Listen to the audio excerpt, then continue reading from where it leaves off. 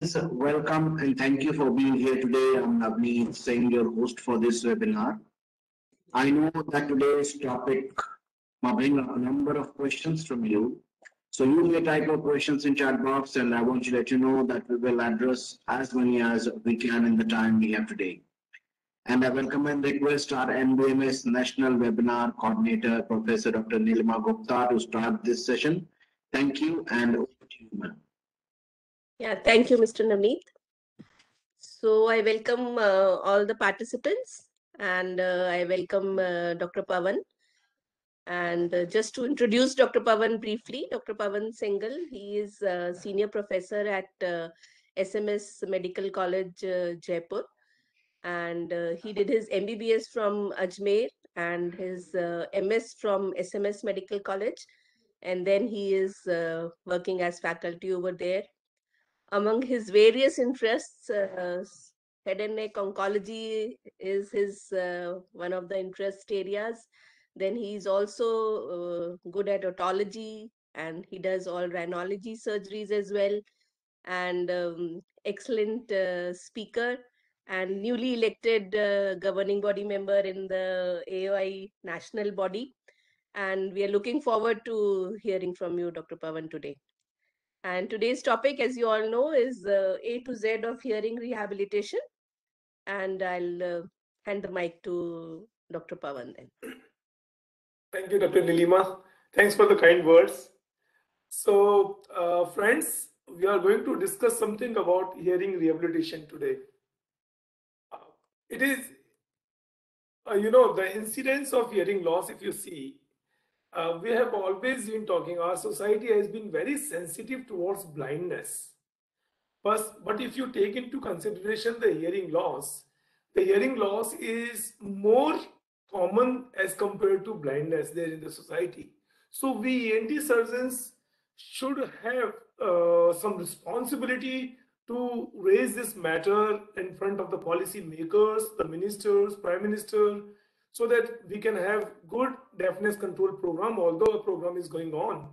So what is the incidence around there? This is 4 to 6 child are born deaf per 1,000 in Indian population, if you go by the data, and it is more common than the visual impairment, as I've already told you.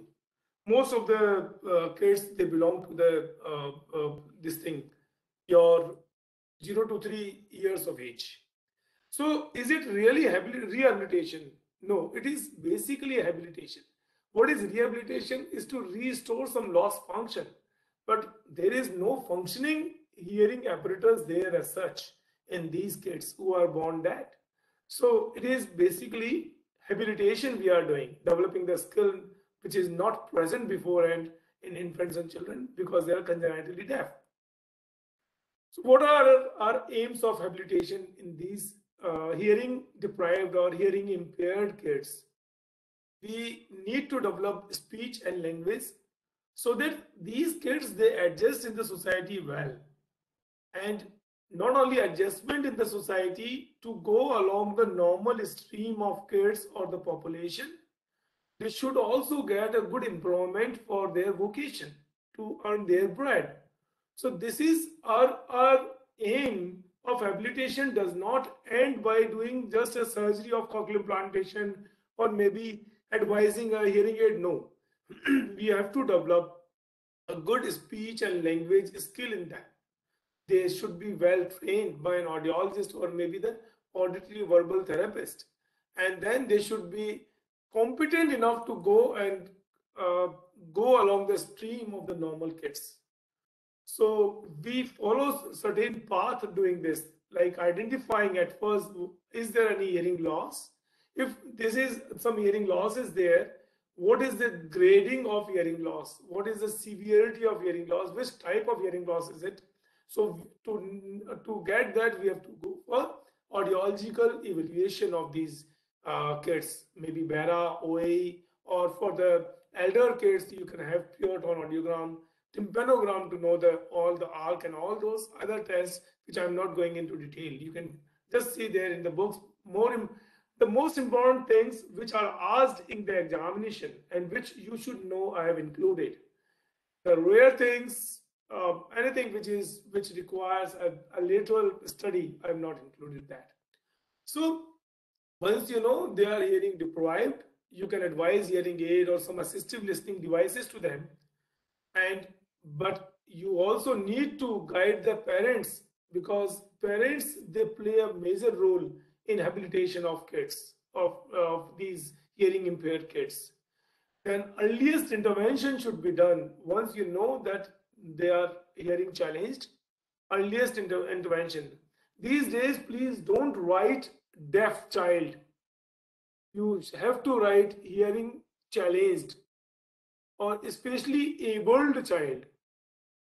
This is the guideline which has been given by Ministry of Health and Family Welfare, and these are uh, basic rights of an individual, that you can't call them deaf or blind or something like that.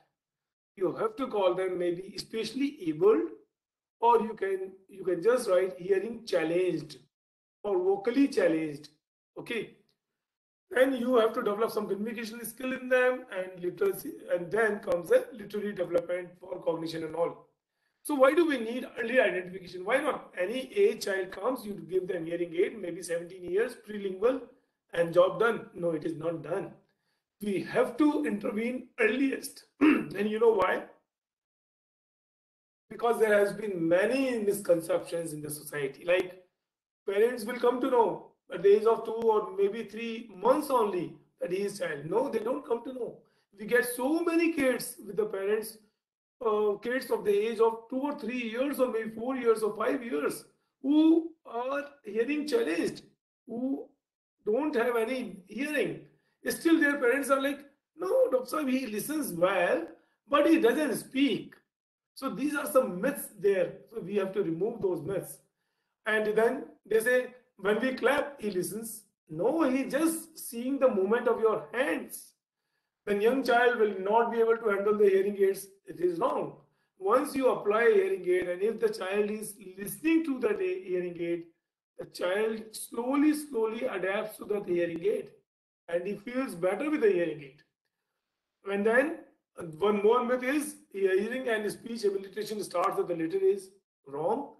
Hearing and the basic monosyllable speech starts from 6 to 9 months. That's what we know. So we have to do early intervention. One more point in early intervention: if you go by the cortical neurogenesis in auditory cortex, at the newborn, this is the thing in auditory cortex. These are the nerves. Go ahead, at 1 month, more and more nerves are coming, more and more sinuses are coming as the child getting older, beyond 6 months. At 15 months, there is a nexus of nerves, and at 2 years, look at the number of sinuses they are developed. So how do they develop? They develop on sensitization. If you don't sensitize, if you don't subject them to any noise, and if they don't have hearing capacity, these neurons will not develop. So there will not be any development of the brain, that part, particular part of the brain, that inferior gyri of your temporal lobe. Behind that, your visual lobe is there. So this has also been proved on the Bara images, that auditory nerve is subjected to degeneration if it is not used. Like, you can understand by this. This is, basic unit of cochlea. You can see the inner ear cells, outer ear cells. These are the interneuronal cells going from here and there. Outer ear cells, they modify the sound. They modulate the frequency of the sound, and this is how this goes. And these are the nerves which carry the sensation to the brain. So this is how this works. And there is an area for hearing, and there is an area for visual activity, like that your occipital cortex. What happens when you're hearing, there is some defect in cochlea, like in congenital deafness, maybe the hair cells are reduced in number or necrosed, or somehow they are deficit, or there are outer hair cells or inner hair cells. Mostly the outer hair cells dysfunction is there. So what would happen then? Due to this lack of hair cells, there would be lack of information to the auditory pathway. There would be less development of this auditory nerves there till the cortex. So what would happen? Your auditory cortex would be taken, captured by the visual cortex or any other surrounding area. So it is up to you. You use it or you lose it. So this is what happens there with the brain, any area in the brain. So there comes the concept of neural plasticity. So what is neural plasticity? It is the ability to learn any task given to brain. And you know, the maximum neural plasticity is there up to the age of 3 years. So there are something like hardwires in the brain. That is, some pre-programmed structures are there, that is there. Like movement of eyelid, like heartbeat, they are pre-programmed. But there are some areas for sense organ like hearing. They are known as plastic areas. And plastic, you know, you can mold plastic like anything. So if you don't use, if these plastic areas don't get any stimulation, like auditory deprivation is there, this plastic sets hard without anything. And that is of no use. This is how the things go. Okay. So neural plasticity should be used as much as possible. So most of the intervention should be done within 3 years of age of the child. So what happens when child has got hearing loss in the infant itself? It affects the development of auditory nerve system. We have seen it will be captured by some other neighboring area. It will interfere with the development of speech and language. And because of these things, there would be harmful effects on social, emotional, and cognitive functions as well. So how we go ahead with that? How can we prevent all these things, misfortunes happening to a kid? We have to set a goal of 1, 3, and 6. Like we have to screen the kids within 1 month of age. We have to assess the again whether the child is deaf or not within 3 months. And earliest intervention should be done in the by 6 months. Like maybe before discharge of a newborn kid, you have to get either a BARA or AIDA, because BARA is cumbersome to do and it has got some false positive values there in a newborn. You can use autoacoustic emission. So suppose autoacoustic emission says pass. That means this kid only requires one more testing at 3 months. If it also comes pass, then that means the hearing is normal. Suppose in the first go in the hospital itself it says refer. That means OE is abnormal, shows the outer hair cell dysfunction. These kids should be reassessed within 3 months. If again it turns out to be refer, that means abnormal outer hair cell dysfunction or no hearing there. By the age of 6 months only, we have to apply hearing aid, the digital hearing aid to these kids. Because you know, at the age of 6 years, 6 months, the child starts with monosyllable words. So the speech starts from 6 to 9 months. So this is something known as goal 136. And after hearing aid started at 6 months, we have to implant these kids within 1 to 3 years of age. Got it? So how are babies tested? We have already talked about autoacoustic emission and BARA. I think you know BARA and autoacoustic emission. You can go in details of these investigations. Please do read them. What is the basic? What are the different waves they come? What are the interpretations? What are the other diseases like multiple sclerosis, acoustic neuroma? You can come to know about it from this. So to get a success in rehabilitation, early assessment should be done, early intervention should be done, and auditory rehabilitation should be done in form of speech and language therapy or auditory verbal therapy along with a hearing aid or cochlear implantation. Okay, because time is running out and we do not want any such schools for deaf where sign language is taught.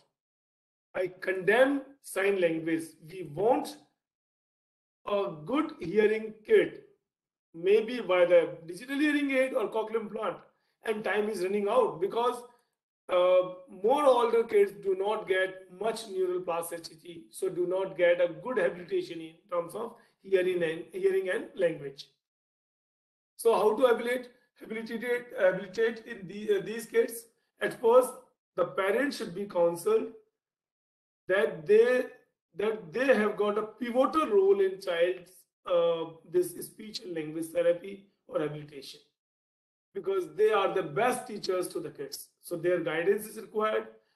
We can give hearing aids, digital hearing aids to the kid. Meanwhile, cochlear implant workup can be done.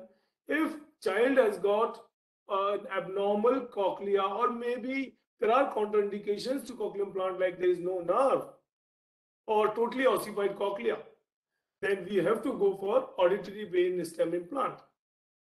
Then development of speech and language to be done by the auditory oral communications, manual communications. Then education of the deaf should be done in form of languages, different subjects and all, so that they get professional or vocational support. So there are a lot of hearing aids. No conventional hearing aids should be used now. There are better hearing aids in form of digital hearing aids. Basically, what is an hearing aid? It is an electronic device which is battery operated, which the basic concept is to amplify the sound which is getting there in the ear. So they amplify the sound. Now with the digital hearing aid, what they do? They scan the sound and present to the inner ear as such. So they are giving a few qualities of sound alone, while the conventional hearing aids used to only amplify the sound, like the pocket type, the spectacle type hearing aids, the conventional hearing aids. So what used to happen? Any sound which is coming, like an old man is sitting with that conventional hearing aid in the house, and there is a vehicle going outside on the road, and that sound is also being amplified to the ear. So he was like annoyed. Oh, I don't want to use this hearing aid. Every sound is coming so loud to me. So that was amplification only. Got it? Then we came with digital hearing aid. In digital hearing aid, you can programmatically, by the software, give inputs to amplify particular frequencies where the deficit is there. You don't have to amplify all frequencies. Then whatever sound is coming, the digital hearing aid scans that sound and it presents the copy to the ear. So that is scanned original copy to the ear. Still, the problems are there. I will come to that later. So what are the indications of hearing aids? Sensory hearing loss, or maybe the deaf child as early as possible for development of speech and language. We have already talked about. Conductive hearing loss in cases of congenital deafness, congenital oral malformations where you can't operate. Patient has got congenital conductive deafness, but you have to give hearing aid. Okay. So digital hearing aid makes a scanned copies. I've already told you. But if there is cochlear damage, suppose these congenitally deaf kids, you are giving them hearing aid, no doubt they should be started with hearing aid, so that at least you save some time when you are going to do a cochlear implantation. Before that, that period is not going to be wasted. With a hearing aid, patient is getting some sensitization of listening, for hearing. They are getting some noise so that their brain is getting stimulated. Their cochlear residual fibers, her hair cells, their auditory nerve, their auditory cortex is getting stimulated or sensitized somehow. So if there is cochlear damage, there is all function lost. And most important thing is frequency modulation. Most important is the changing the different parameters and qualities of voice, which is done by outer ear cells. So all these things are lost. So hearing aid won't do much benefit in these conditions.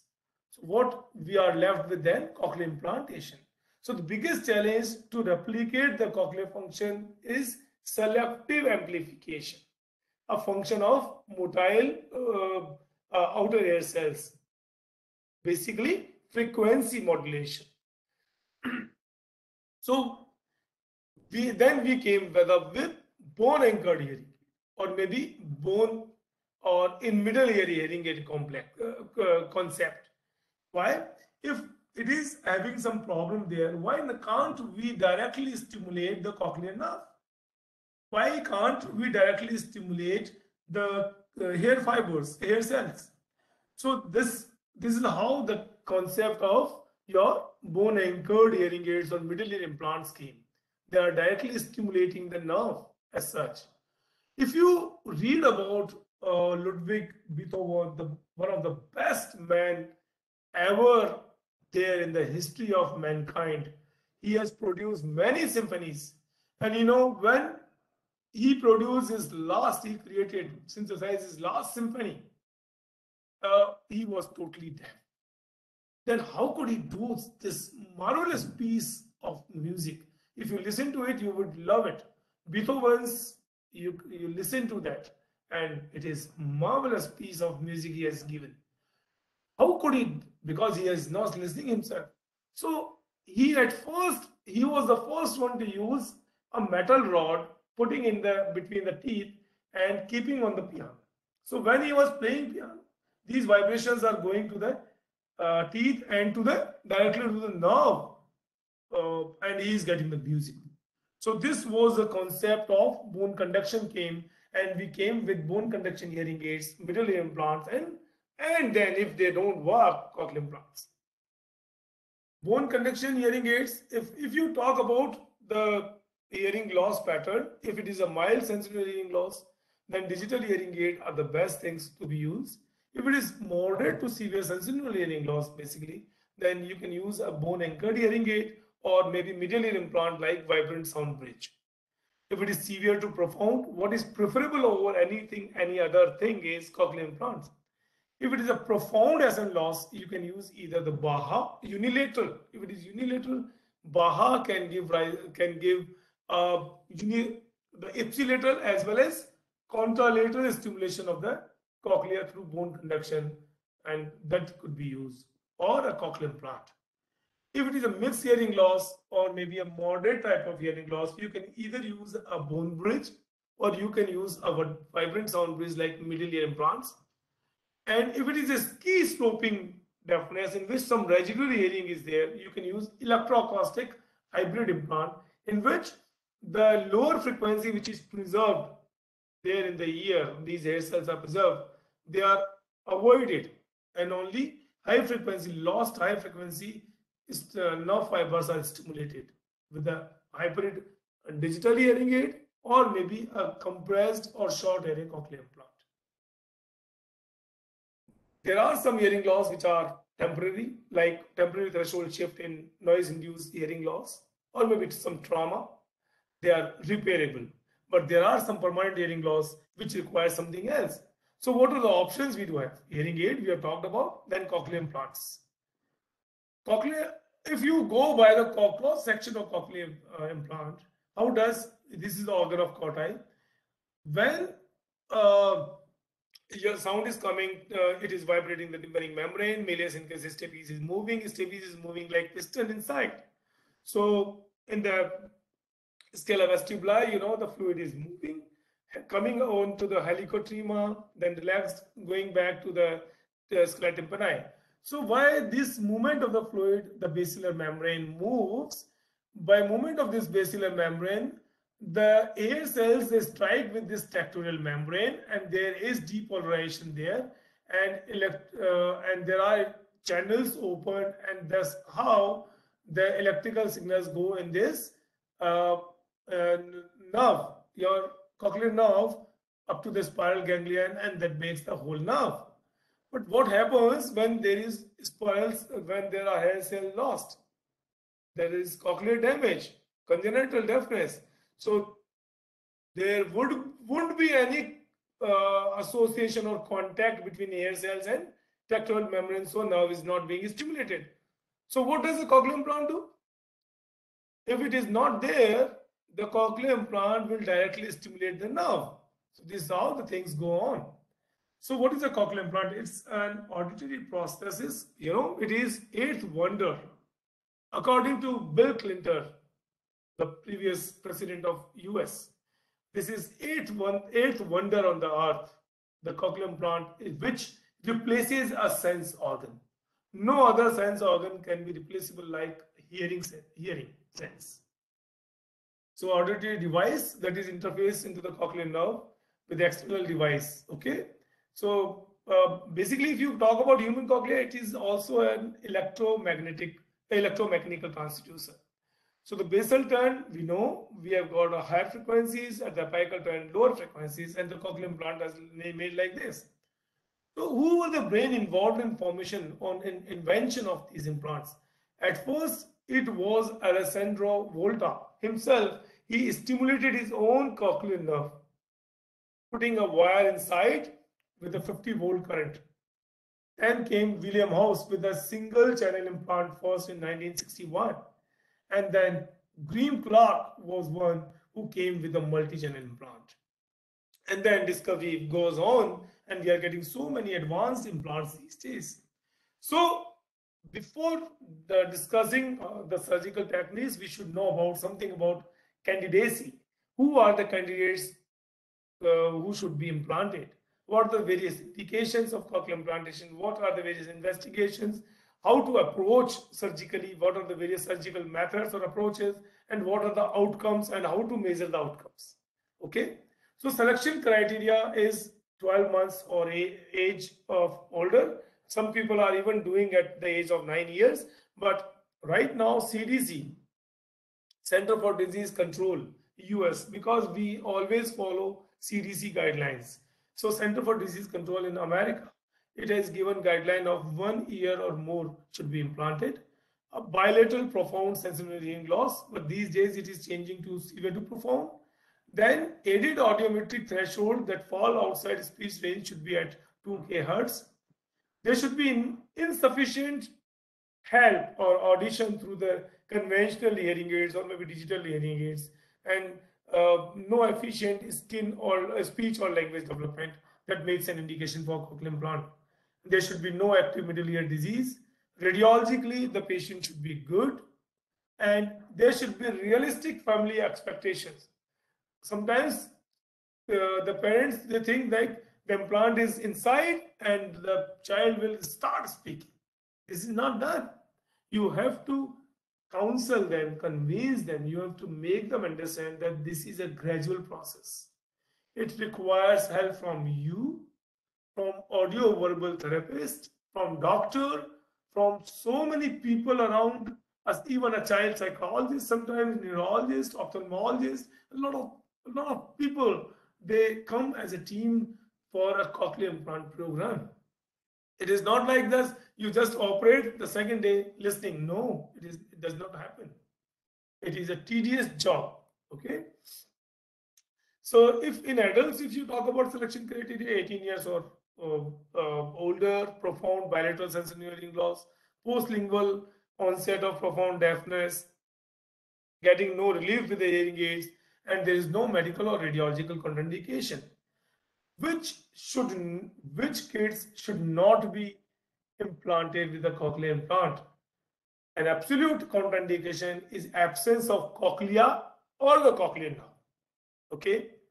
Then comes relative things like a very atrophied, thin cochlear nerve, or maybe cochlear malformations, maybe totally ossified cochlea, or active middle ear infection. Okay. New criteria for CI candidate now, it is changing. People are doing even less than 1 year of age group. From profound to it is coming up to even the severe. In severe to profound also, in bilateral severe also we can do an implant. Prelingual adults can also be implanted before the age of 18 years. Children with complex needs can also be considered. And waiting period for digital hearing aid for 6 months should be reduced. What we used to do? We used to do that, go for a hearing aid, 6 months, see to it, see to the response, then cochlear implant. We are delaying the implantation, and we are like getting a deficit of neural plasticity. So earliest implantation should be done with initial stimulation by the hearing aid. Malformed cochlea can also be done these days. We have done quite a number of cases. And cases with residual hearing can also be implanted these days, and that is a better thing because some residual hearing in low frequencies are already there. So we are using hybrid implants that the residual hearing is being taken care by the electroacoustic stimulation, and implant is taking care of higher frequencies. Age of implant goes down. Even single-sided deafness are also being considered. Bilateral implantation is being preferred as compared to the single unilateral implantation at first, or doing the sequential implantation later on. Cases of tinnitus with deafness are also being considered, and even cases of auditory neuropathy, which was a contraindication to implant in the initial era, is now it comes up in the era of operating. What are the various factors of implantation, like years of deafness? A minimal duration of deafness from onset to implantation, better results. From onset, delayed period has gone, then you implant, not good results. Then length of sensory deprivation, the same thing. If no hearing aid has been given, so sensory deprivation has been done to the patient, then implantation results are not that good. Socio-economic factors, educational factors, they come into play. General health of the patient, individual ability, psychosocial development, and onset of deafness, whether it is a congenital or adventitious. Because a perilingual deafness, if it is there, or a postlingual, it is there, we do have a good results as compared to the congenital deafness. Then willingness to participate in their program, language skills, realistic expectations of the parents, we have already talked about. Desire to communicate. If the kid is dumb, the kid is like has got a low IQ, doesn't want to speak, like in Down syndrome or some other syndromes, then implantation results are not that good. And cochlear patency, if the cochlea is not patented properly, or it is partially ossified sort of thing, or congenital malformed, then good results are not there. So the best age to implant is 1 to 3 years. Suitable, maybe you can do up to 6 years or 7 years, but not a good results. Variable outcomes are there after that age. Before implantation, immunization should be done. If it is less than 2 years, we already would have given H influenzae B vaccine. We would have given meningococcal vaccine, a few of them, and we would have given a pneumococcal vaccine. But if child has not been vaccinated, at first we have to, according to the latest CDC criteria, in the less than 2 years, you require H influenzae B and only pneumococcal, because meningococcal infections do not occur in kids less than 2 years of age, and meningococcal usually occur after the age of 10 to 12 years. So what we require is pneumococcal vaccine. If the child is more than 2 years and has not gone through these vaccines, then at first pneumococcal conjugate vaccine 13, at least 2 to 3 doses should be given at 8 weeks apart to each other. And then after giving these doses, 8 weeks, the wait should be done. Then a pneumococcal polysaccharide vaccine 23 should be given. So this is the latest criteria. Only PCV 13 and PPSV 23. So how to evaluate these kids? We have to evaluate the whole ENT, ear, nose and throat. The CT scan, MR should be done, a pure tone audiometry. Then we do BARA, ASSR, autoacoustic emissions. Speech testing is done in older kids. Aided audiograms can also be done in older kids. Then meet and talk to the other recipients. The kid as well as the parent should be taken along the other previously cochlear implanted kids and their parents, so that they get the realistic things. They get motivated. They get to know what they have to do later on. And then cross references by an ophthalmologist, pediatrician, psychiatrist, neurologist, cardiologist should be done all together.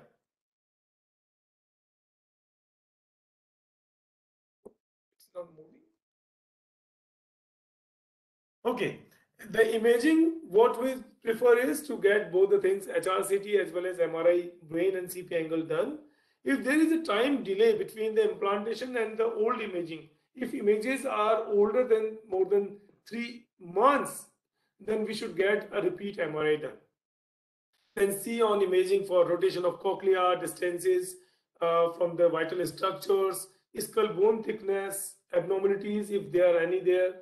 You see the vestibular aqueduct thickness. You see for the facial nerve relations. So all these things should be done. I think this requires a separate class about the radiology of temporal bone.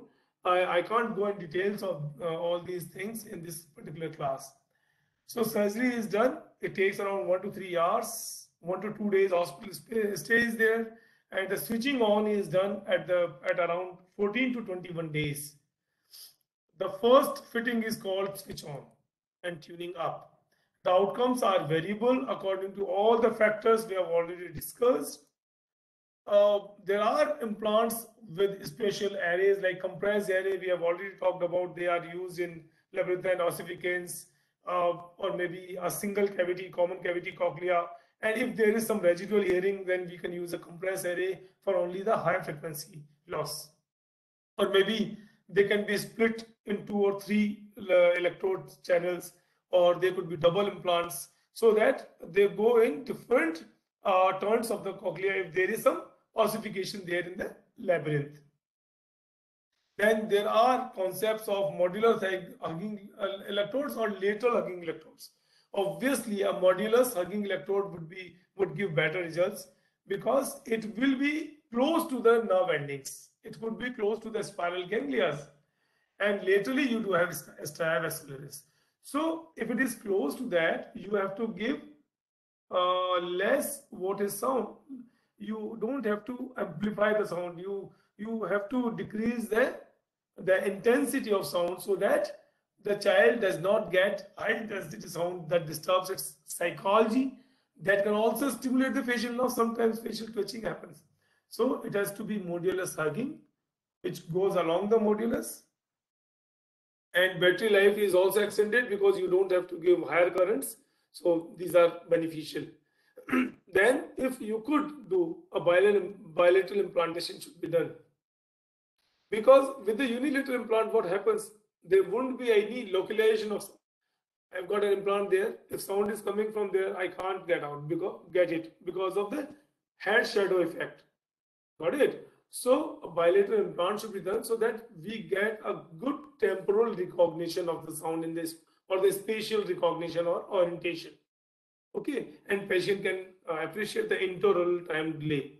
It improves the understanding of noise, speech in the noisy environment also. So which ear should be operated first? A better hearing ear, a ear which has been recently deaf, made deaf, has become deaf, a least obstructed labyrinth in case of labyrinthine ossificans. If it is a recent trauma, a ear with better vestibular function should be preserved and the contralateral ear should be done. If it is a canal down mastectomy done, then the fresh contralateral ear should be operated. Sorry.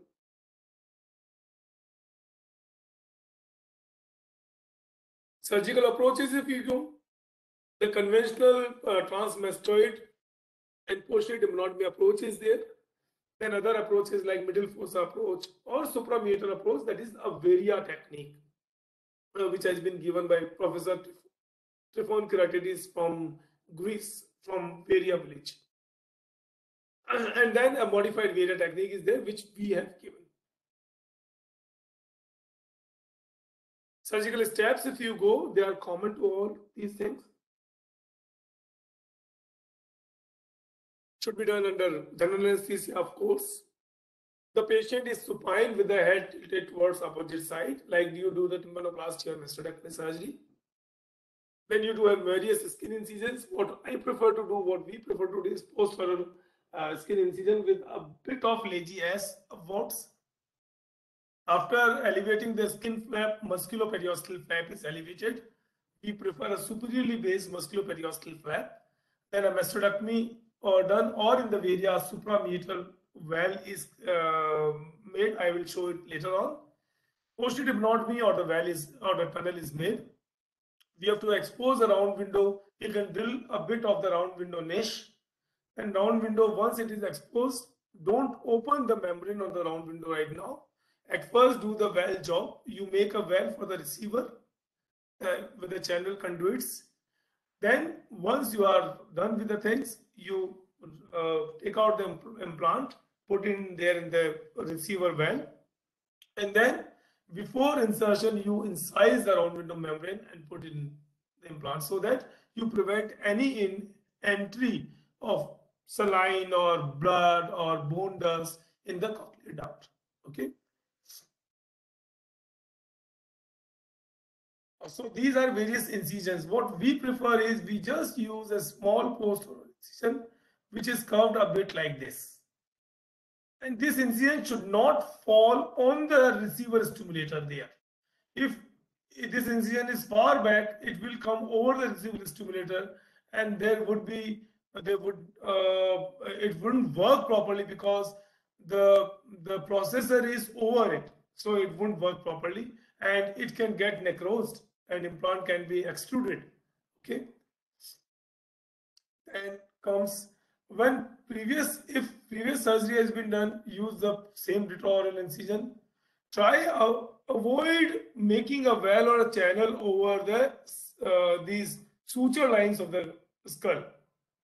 Stay away from the suture lines.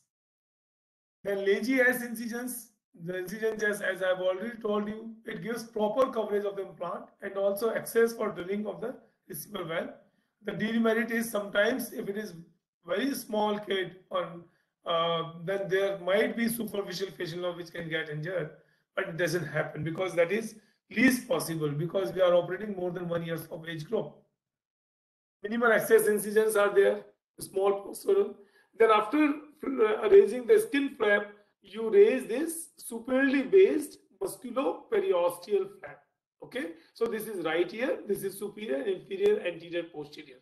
So this is superiorly based musculoperiosteal flap has been elevated. You can see the suture lines there.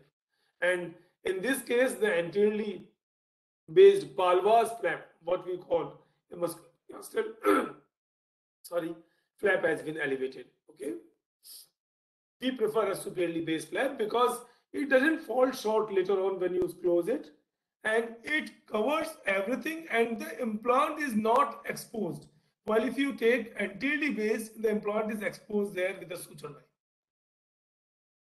A mastectomy is done. After doing a mastectomy, C for the incus, short process of incus. This is left ear.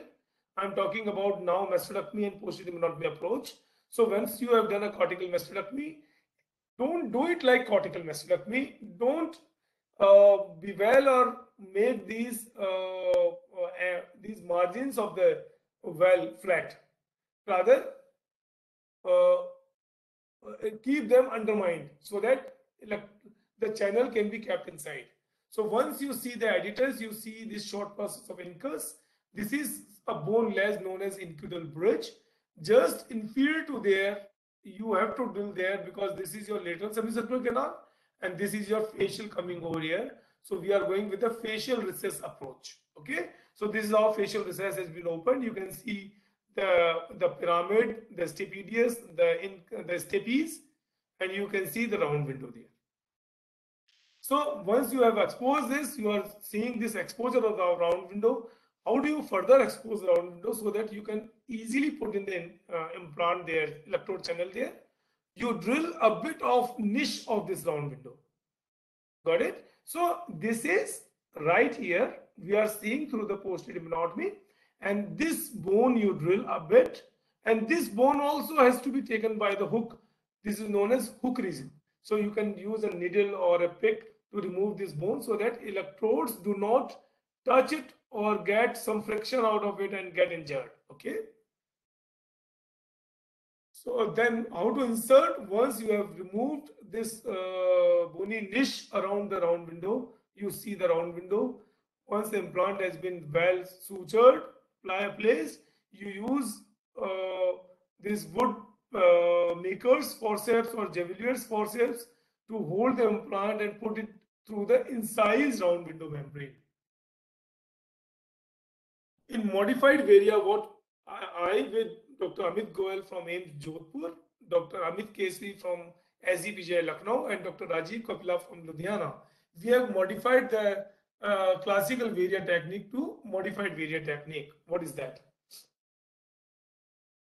In this modified Varia technique, we are taking that this is right ear, this is inferior, superior, anterior, inferior, posterior. Okay, this lazy ass incision, then superiorly based musculoperiosteal flap. I'm raising. This has been raised and sutured upside, fixed upside. I'm raising the tympanomeatal flap. I'm flattening a bit bone laterally so that my varia tunnel goes well. I'm making a small well in the mastoid area. It should not be deep enough to go to the mastoid antrum. You don't require to disturb the normal anatomy there. Then this is varia handpiece we are using and making a tunnel. Then after receiver well is made, you are making the conduit for the channel and you always leave some cantilever there. After you have done this, you are drilling a bit of the round window niche to see the round window membrane there. You are incising round window membrane. Then after incising, you are removing the hook area a bit. Okay. Then you are placing implant through the tunnel. Once it comes out in the middle ear, you just guide it towards the round window or maybe the extended round window or maybe cochleostomy if you make a separate cochleostomy, and this is how the electrode is progress inside. You can hold it firmly, softly, do not injure it, and then the rest of the channel is placed in the well and soft tissue sealing is done all around the round window. You can put in a graft there so that if some injury has happened to that, this can be done. Okay. So this is something what I have told you is soft tissue technique, soft surgical technique. You do an extended round window, a delayed cochleostomy with immediate closure with the soft tissue, no suction, no much drilling, avoid entry of blood or bone dust there. You can use steroid inside so that it lubricates. It prevents the ossification inside the cochlea. Or no stiffening ring inside and use a micro hook. Then after doing implant in the operating setup itself, you do either the NRT, neural response telemetry, with the cochlear company, or maybe NRI with the this thing advanced bionic, or you can do intraoperative radiological imaging in case of medial electrodes. And post-op X-ray should be taken. Maybe intraoperative, if you do have facility inside the OT, you can get an X-ray which shows your implant in place. This should be well seen. And there are certain post-operative complications like bleeding. Sometimes facial nerve injury is there. Sometimes you have injured the chordae albani to give rise to taste sensations. Sometimes you have injured some vestibular apparatus to give rise to vertigo and all. So all these things are there. Dehiscence, infection, as I've already told you how to avoid these things. Flap necrosis, sometimes CSF leak is there, electrode displacement, or maybe device failure, extrusion. So all these things has to be taken according to each complication. We have to do that. So the detail of these complications beyond the scope of this lecture, I think that will require a separate class. So what happens after surgery? We have to do a post-op rehabilitation, the switching on from 14 to 21 days. Then mapping is done with the help of auditory verbal therapist. Then we get some scores like CAPS score or SIR scores, speech intelligibility scores. All these things are done over time, and the mapping and tuning, it goes on along auditory verbal therapy, and rehabilitation is done. So results, what are the various factors which affect the results? We have already talked about. No cochlear implant can restore the normal hearing. This is something we should keep in our mind, but we should try to do our best. Outcome, variable outcomes, we have seen. Primary goal is to improve the speech, because why hearing is important to a human? To communicate with each other. That is the most important thing. So the good speech should be developed, And then post-lingual patient also, they achieve good open set and good discrimination should be there.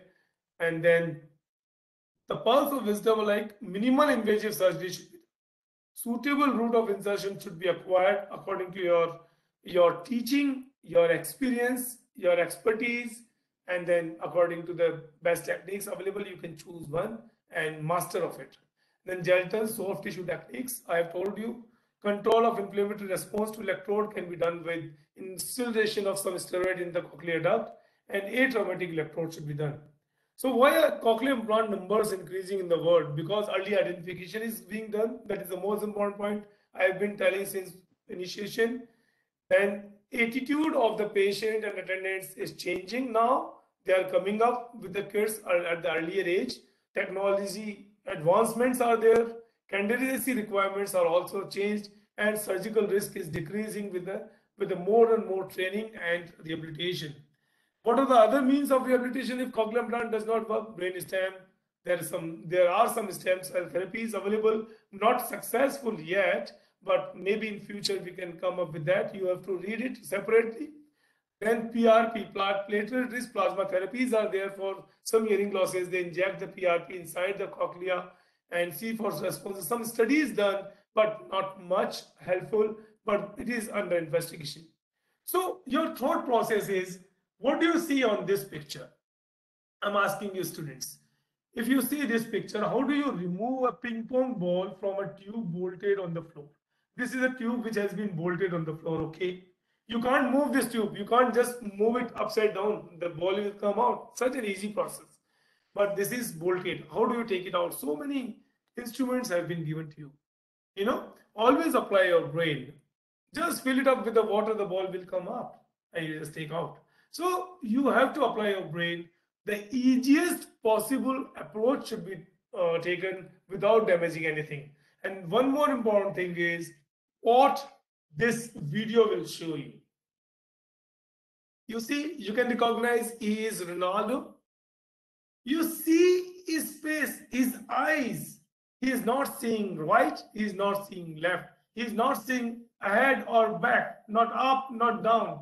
He is just seeing the ball. That means the focus. His focus is on the ball only to get a goal. Got it? So please, dear students, focus yourself to the studies. Focus what you want to do in your life, because you are there with expectations from your parents. You are there with expectations from your nearabouts, your friends, the society, the whole country, the mankind. So please focus, set your goals and achieve them. Thank you so much. So I'll stop share. I'll do stop sharing.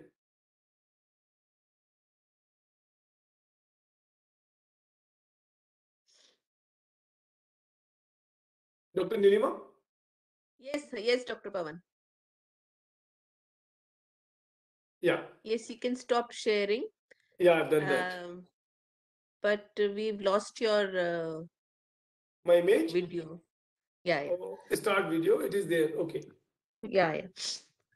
So that was an excellent talk, and learned a couple of things, new things. And the last video was really very, I think, motivating for the participants. So there are questions there? We have one question in the chat box. Initially, I think the voice was breaking a bit, but then it became all right. Maybe some net problem. Okay. And So there's there is one a question question. from Vijay Rawat. If an infant has retrocochlear deafness, he will pass the screening with OE. How to assess or suspect to instruct parents? Yes, very good question, Vijay. I really appreciate you have asked this question. That's why, Vijay, we have got Bara and OE both there in our armamentarium. So once the kid passes OE, okay, it is passed on, and in the hospital itself, we are again calling that kid for two things, not only OE only, for Vera also. because Bera will give you all these details, and we can avoid we can't miss these kids. Okay, so and we can intervene earliest. Any other question? Yeah, so OAE is used as a screening tool, Yes. and then we have to supplement it with a BERA Yeah. and may have to repeat it also. Yes. So So, we yeah, repeat OE at 3 months also. yes. Even if the kid has passed in first go at the hospital, instead or maybe within 1 month, we have to repeat it at 3 months. This is done. Any other question there? I don't see any question. Any other No, question I there? don't think we have. Okay, Shubhankar Tiwari comes up with a question. In elderly patient with perforation, how to weigh whether surgery is going to benefit or hearing aid? Shubhankar, another good question. I'll appreciate this. Why? Because in elderly, suppose if it is a conductive hearing loss, obviously you have to operate so that you are giving hearing to the patient. Okay, this is one thing. But if the patient has got sensitive hearing loss, then comes 2 points. If it is totally dry, does not ever get wet, it has got temperature sclerosis, you can make out that through the margins of the perforation or something like that. Then you have to just augment his hearing with a hearing aid, a good digital hearing aid. But if the patient complains that quite often or sometimes it gets wet, it's get infected again and again, then you can't advise hearing aid to this patient because the hearing aid cannot work in a wet ear and it gets dysfunctional. So at first you have to operate them. With the guarded prognosis, you are telling them that this surgery will not improve your hearing. I'm just doing this surgery so that your hearing aid fitting can be done. So this should be there in their mind. Okay? So this is how the things go. Any other question, students? We have some around maybe or 2 or 3 more minutes. Yeah. Thank you, Shubhankar, for asking such a good question. So I'm really elated to see these questions. You guys are reading and you guys are interested because you guys has got so much of uh, responsibilities on your shoulders to see the mankind. We oldies won't last ever. You guys are gonna take care of ENT of the population there in India. Dr. Pawan, you are not old. I'm not, but still, these students they do have responsibilities Yeah. and focus there. Yes, yes. So, So I if don't no think more we questions, have. then yeah. Yeah. So we don't have any more questions. And Mr. Navneet will close it here then. It's almost 7. Yeah, sure, Dr. Nilima. Thank you very much, Dr. Pawan Singhal, for the presentation. And thank you very much, Dr. Nilima Gupta, for moderating this session. And thank you, trainees, for joining us. Thank you for inviting me. It was such a good platform to share the ideas, and no doubt, I always love teaching students. Yeah, thank you, Dr. Pawan, and Thank we you. will keep you engaged with us in Certainly, future as well. any topic, anytime, like we Yeah. can do that. Thank you. Thank